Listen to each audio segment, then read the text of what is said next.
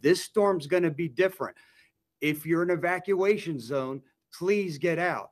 Don't gamble with you and your loved one's life. A stern warning this afternoon ahead of what's expected to be a catastrophic storm to hit the state of Florida. Now, climate experts are warning of more storms like Milton in the near future. NBC's climate reporter Chase Kane has the latest from Orlando.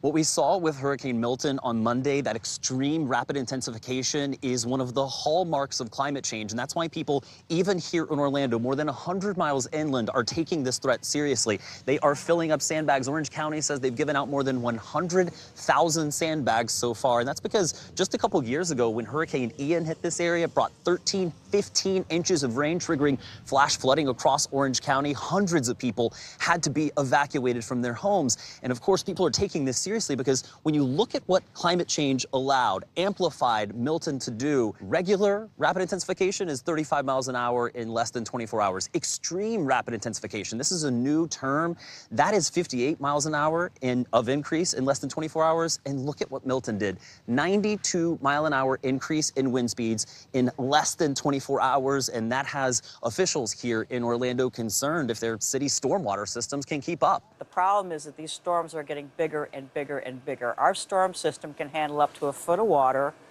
or 3 inches in an hour. The problem is these storms are getting more and more and more intense. We never had storms where we had 6 inches of rain in less than an hour in a regular afternoon storm, which caused some localized flooding a couple of weeks ago.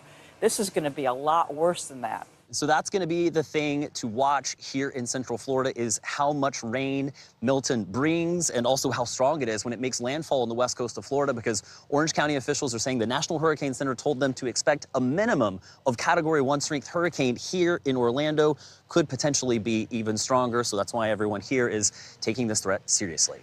In Orlando, I'm National Climate Reporter Chase Kane.